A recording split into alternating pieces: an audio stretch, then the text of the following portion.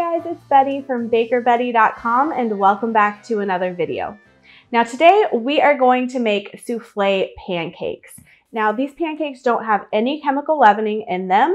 There's no baking powder, no baking soda. We're just going to whip our egg whites and fold that into our pancake batter, and you're going to be amazed at just how fluffy these turn out. So let's go ahead and get started. Now our first step is to separate our eggs. So I have 3 eggs here, and we are going to use both the whites and the yolks, but we need to separate them because we're going to whip those whites until they are really light and fluffy. So you want to be really careful that you don't get any of your yolk into your egg white because those egg whites aren't going to whip up if there is any fat present in them, and those yolks are fat. So I'm just going to separate these out. And I'm going to save my yolks over here in another bowl.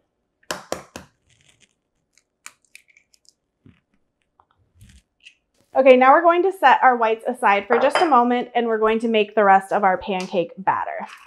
So I have in my bowl here 1 cup of all-purpose flour, and we're going to add to that a 1/4 teaspoon of salt along with 1 teaspoon of vanilla extract and a 1/3 of a cup of milk, and I'm using whole milk, but if you wanted to use a 2% or a 1%, you could, but the whole milk is going to make them more rich. And then I'm going to add those 3 egg yolks into my bowl. Now I'm just going to whisk all of this together until it is combined, and that's it, just a couple seconds to give that a mix. All right, now we're going to whip our egg whites into stiff peaks. So I have just those egg whites in my bowl here, and I have a 1/4 cup of sugar on the side.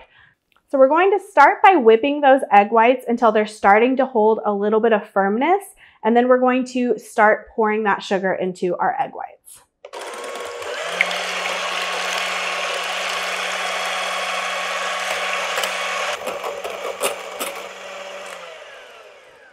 Okay, so now that the egg whites are starting to hold some of that air, they're getting a little bit stiffer, I can go ahead and start slowly streaming in my 1/4 cup of sugar while I continue whipping these. And we're going to whip these until they get to stiff peaks.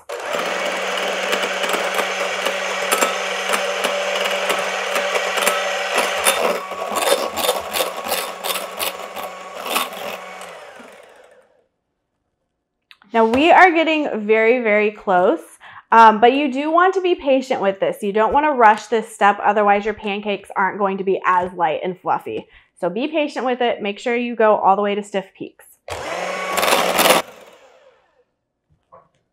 And we're there.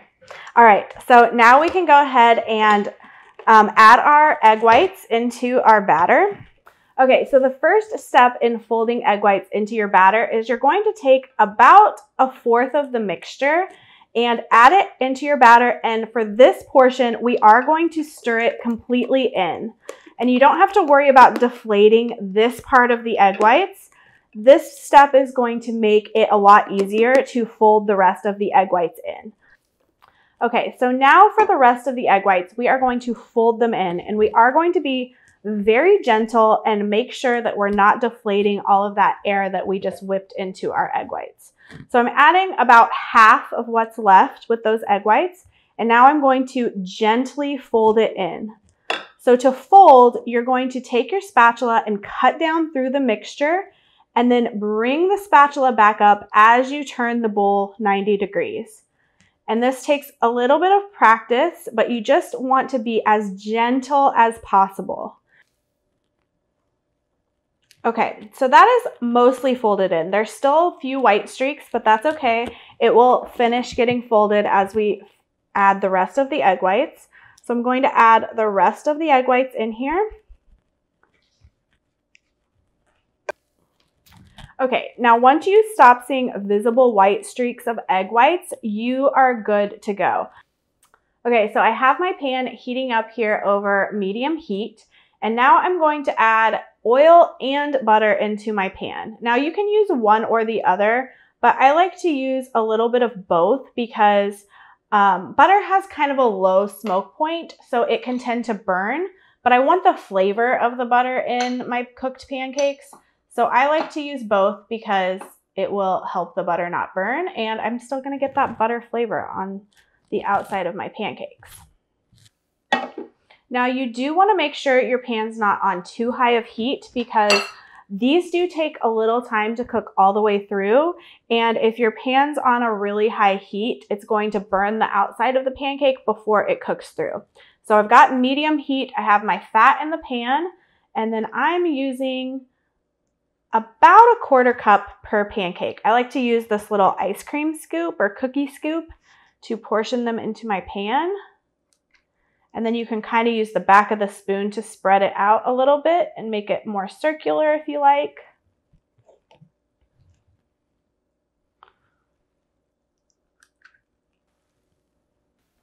Okay, now I'm going to let these set, and just like regular pancakes with baking soda, there are going to be some bubbles that form on the top, and then those bubbles are going to burst. And that's a really good indicator that it's time to flip them over.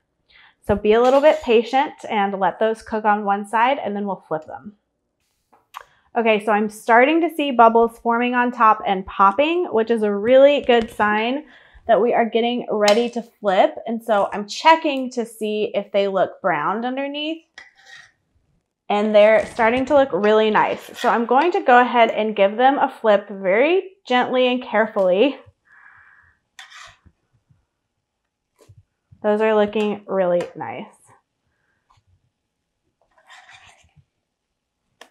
And I can tell my heat is getting a little warm, so I'm going to turn that down a little bit. And now we're just going to let those continue cooking. It takes a few minutes on each side. These definitely do take a little bit longer than traditional pancakes, and that's just because we want all of that egg white to get cooked all the way through. Okay, so these have been going for a few more minutes on the second side, and if I touch them with my spatula and give them a little bit of a press, I can tell that they're firm all the way through. And when I peek underneath, they're browned on the bottom. So we are good to go. We can go ahead and turn our heat off and plate these up.